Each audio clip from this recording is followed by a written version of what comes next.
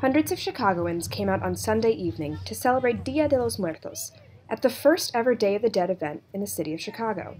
While some came for the arts and crafts and parade, others attended to get a little taste of home.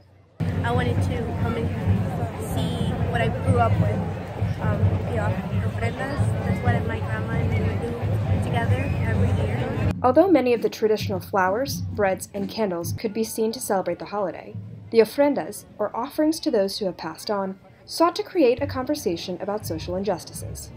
Our stand represents all those undocumented students who sadly, due to social and governmental issues, aren't able to keep with their education. So it's a memory of their dead dreams. Roa, who works with an organization from North Grand High School, aims to provide college funds for undocumented students. She hopes that her ofrenda will raise awareness for these students and get them back in school. It opens the mind of other people, and it gets them thinking. And if we don't talk about it, nothing will ever be done. Roa's offering wasn't the only one straying from tradition. Gina Rodriguez not only honored her mother on Dia de los Muertos, but she used the story of her mother's murder to promote gun control.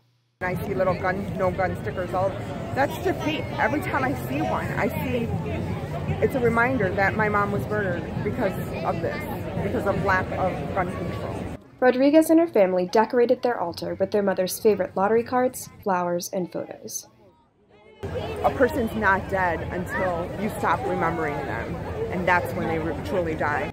Each one of the 75 ofrendas give a unique story of a loved one who passed away and help to educate the public about a very special holiday.